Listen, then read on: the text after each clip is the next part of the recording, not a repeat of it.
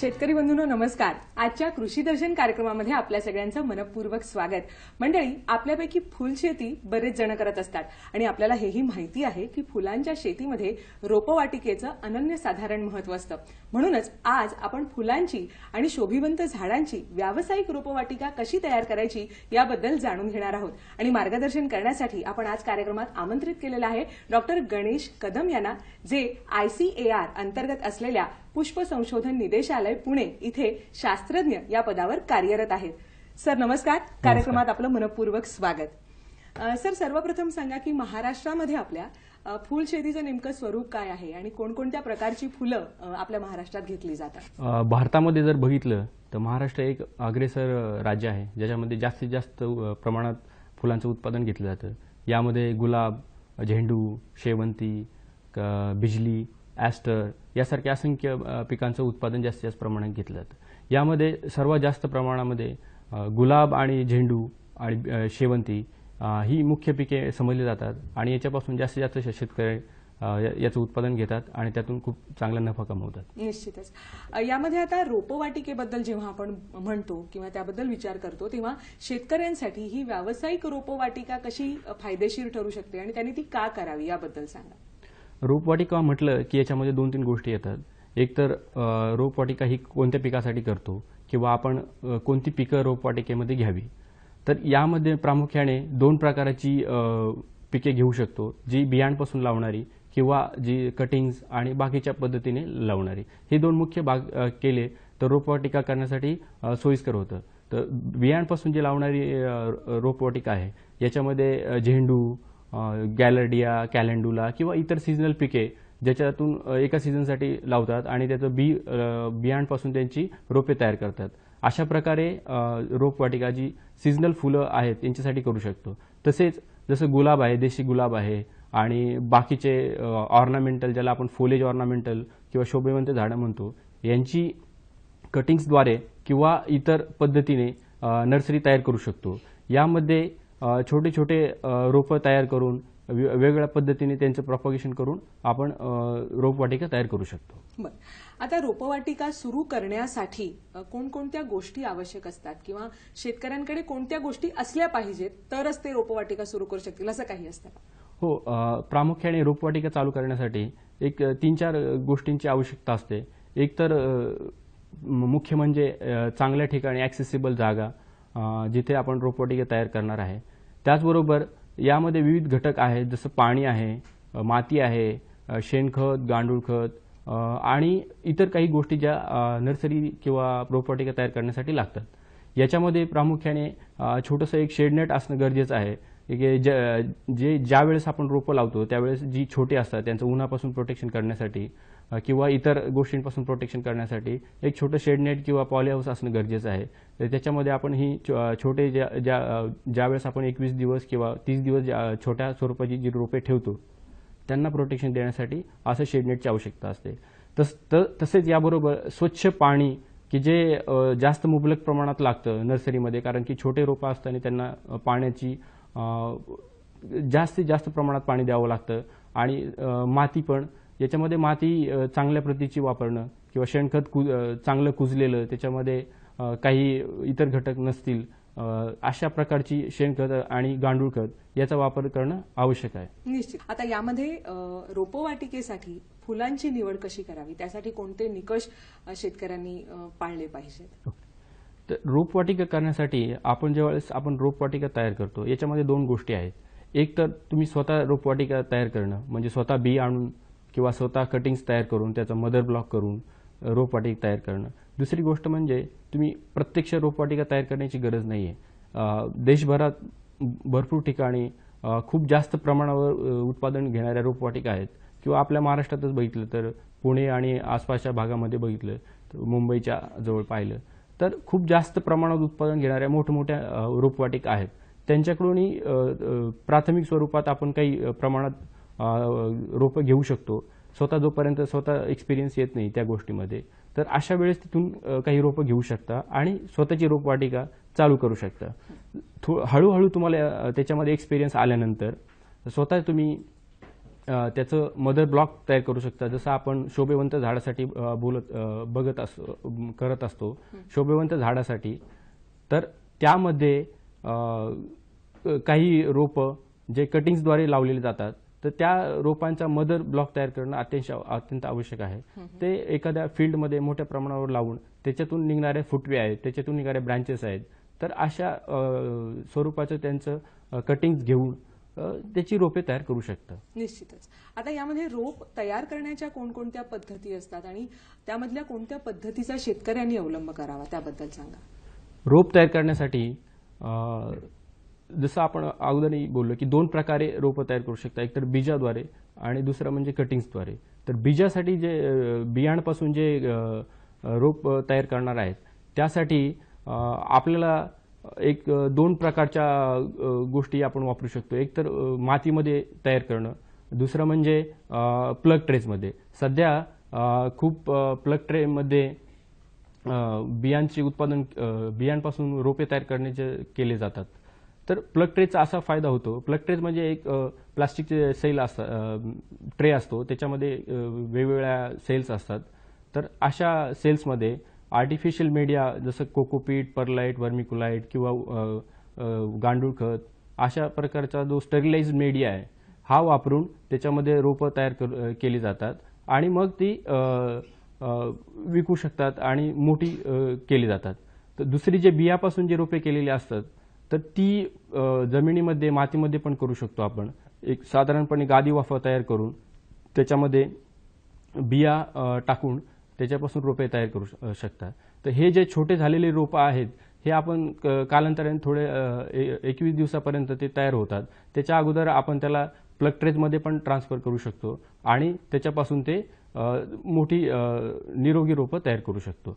परंतु ज्यावेळेस आपण हे मातीमध्ये लावतो तर त्याचा परिणाम असा होतो की ज्यावेळेस आपण रोपं त्याच्यातून काढून ट्रान्सप्लांटिंग करतो तर मुळांना इजा होण्याची शक्यता असते.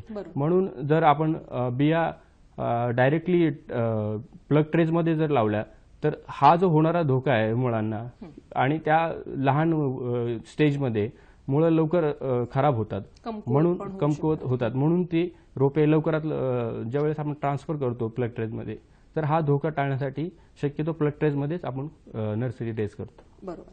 आता यामध्ये रोपांच्या बाबतीत कोणती खबरदारी घ्यायची ते आपण सांगितलंच. माती आणि इतर घटकांची निवड कशी करावी? जे गार्डन सॉइल ज्याला आपण म्हणतो, लाल माती, अशा प्रकारची जर माती असेल तर त्याच्यामध्ये पाण्याचा निचरा व्यवस्थित होतो आणि झाडाचे जे मुळांजवळचे वातावरण आहे ते अतिशय मोकळं राहतं आणि त्याच्यामुळे मुळांची आणि झाडांची वाढ चांगली होते. तर अशा प्रकारे जर माती आपण जर चांगल्या क्वालिटीची किंवा प्रतीची घेतली तर मातीपासून जे होणारे रोग आहेत तेही पण आपण कमी करू शकतो. बरोबर.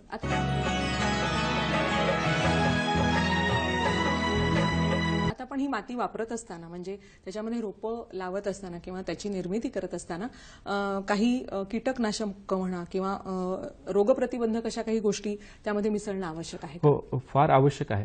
कारण की मातीपासून जे होणारे रोग आहेत ते रोग जर माती आपण जर व्यवस्थित क्लीन केलेली असेल किंवा बऱ्याचदा आपल्याला माहीत नसते की माती कोणत्या सोर्समधून आलेली आहे, तर त्यासाठी मातीमध्ये बरेचसे बुरशीनाशक बाजारामध्ये आहेत अवेलेबल. तर असे बुरशीनाशक टाकून अगोदरच त्याला स्टरलायझेशनच्या पण वेगळ्या पद्धती आहेत, जसं सन स्टरलायझेशन आणि बाकीचे केमिकल्स टाकून पण करू शकतो.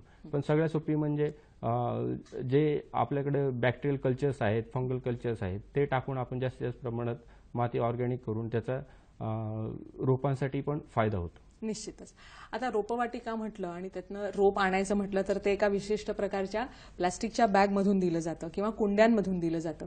तर त्यासाठी सुद्धा काही खबरदारी घेणं गरजेचं आहे का? काही विशिष्ट प्रकारच्या कुंड्या किंवा त्या प्लास्टिकच्या पिशव्या वापरणं गरजेचं आहे का? त्याबद्दल सांगा. हो, प्रामुख्याने जसं आपण सांगितलं की मातीमध्ये तयार केलेली रोपं आणि प्लग ट्रेजमध्ये तयार केलेली रोपं ही नंतर जशी जशी मोठी होतात तसे त्यांना बॅगमध्ये किंवा कुंड्यांमध्ये टाकली जातात.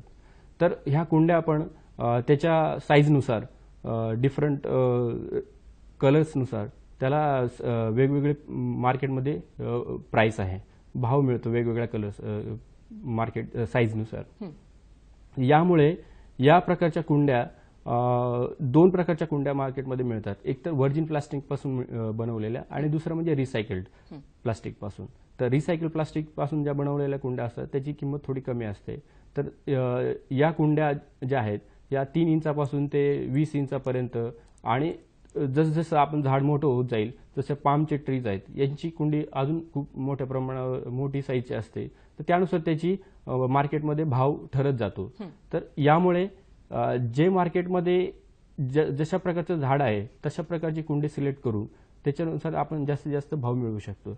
तसेच पण यामध्ये आता या रिसायकल्ड प्लास्टिक बद्दल तुम्ही जे म्हणालात तर त्यामुळे रोपांच्या दर्जावर काही परिणाम होतो का त्या प्लास्टिकच्या पिशव्या किंवा कुंड्या वापरल्यामुळे? चांगला प्रश्न आहे मॅडम तुमचा. पण याच्यामध्ये कुंड्यांच्या किंवा रिसायकल्ड प्लास्टिक किंवा व्हर्जिन प्लास्टिक याचा रोपांवरती काही परिणाम होत नाही. आणि प्लास्टिक बॅग्स ज्याचा आपण उल्लेख केला तर या प्लास्टिक बॅग्स पण वेगवेगळ्या साईजच्या आणि आकाराच्या बाजारामध्ये आहेत. यांचा फायदा याच्यासाठी जास्त होतो. कुंड्या जर आपण ट्रान्सपोर्टेशनमध्ये दूर ठिकाणी न्यायच्या म्हटल्या तर त्यांना खूप जास्त प्रमाणात जागा लागते. तर ती जागा कमी करण्यासाठी प्लास्टिक बॅगचा वापर केला जातो आणि जास्तीत जास्त दूर अंतरावरती आपण ही झाडं पाठवू शकतो. म्हणून आणि याच्यामध्ये बॅग ही कुंड्या पाहता थोडी स्वस्त पण आहे आणि मार्केटिंग हाताळायला सोपी आहे. त्यामुळे जास्तीत जास्त लोक वेगवेगळ्या प्लास्टिकचा वापर करून आता यामध्ये रोपं तयार झाल्यानंतर पाण्याचं आणि खतांचं काही वेगळ्या पद्धतीनं व्यवस्थापन करावं लागतं का, नियोजन करावं लागतं का, त्याबद्दल सांगा. हो, अतिशय महत्वाचं आहे. झाडांचं जे वाढ होत असते त्याच्यामध्ये पाण्याचा हा अतिशय महत्वाचा रोल आहे. तर रोपांची जी अर्ली स्टेजमध्ये जी ग्रोथ होत असते त्यामध्ये पाणी फार महत्वाचं असतं आणि जास्त प्रमाणात जर पाणी दिलं तर झाडांमध्ये मूळकूज वगैरे यासारखे रोपांमध्ये मूळकूज वगैरे यासारख्या गोष्टींची घडत असते. यामध्ये 2 प्रकारच्या रोग होतात, एक तर पिथियम आणि फायटोप्टेरा. तर हे जास्तीत जास्त प्रमाणात पाणी दिलं आणि जर आपण व्यवस्थित निचरा न झाल्यामुळे या प्रकारच्या रोगांचा प्रादुर्भाव होतो. तसेच पाण्यामध्येही काही घटक असतात की ज्याच्यामुळे रोपांना इजा होते. त्यामुळे झाडांना पाणी देताना पाण्यामध्ये किती क्षार आहेत किंवा किती स्वच्छ पाणी आहे या गोष्टी पडताळून पाहणं गरजेचं आहे. त्यासाठीच आपण आता सर्वांना शेतकऱ्यांना बांधवांना सांगत असतो नेहमी की मातीबरोबरच पाण्याचं सुद्धा परीक्षण करून घेणं अतिशय महत्वाचं आहे. आणि पाण्यामधून जे येणारे इतर घटक आहेत जसं बॅक्टेरिया, फंगस आणि बऱ्याचशा गोष्टी आता पोल्युशनमुळे बऱ्याच गोष्टी पाण्यामध्ये पण मिसळल्या जातात. तर यामुळे या गोष्टींची काळजी घेणं अतिशय महत्वाचं आहे. निश्चितच. फुलझाडांच्या बाबतीतल्या प्रजननाच्या कोणत्या पद्धतींचा अवलंब केला जातो किंवा वापर केला जातो त्याबद्दल सांगा. ज्यावेळेस आपण रोपवाटिका तयार करतो तर प्रामुख्याने जी फोलिएज प्लांट्स आहेत ज्यांना शोभेवंत झाडांची ज्यावेळेस आपण बोलतो त्यावेळेस प्रामुख्याने व्हिजिटेटिव्ह प्रॉपगेशन ज्याला आपण त्यांच्या कुठल्या तरी एखादा पार्ट किंवा फांदी किंवा मुळं किंवा त्याचं टोक यांच्यापासून प्रॉपगेशन करतो. आणि हे फार सोयीस्कर आहे आणि याच्यामुळे लवकरात लवकर तुम्हाला रोपं तयार होतात आणि मार्केटमध्ये तुम्हाला कमी कालावधीमध्ये विकू शकता. त्याच कम्पॅरेटिव्हली जर बियाणपासून रोपं केली तर थोडा अवधी लागतो आणि जर बियाणमध्ये जर काही मिसळ झाली तर रोपांची गुणवत्ताही खराब होते.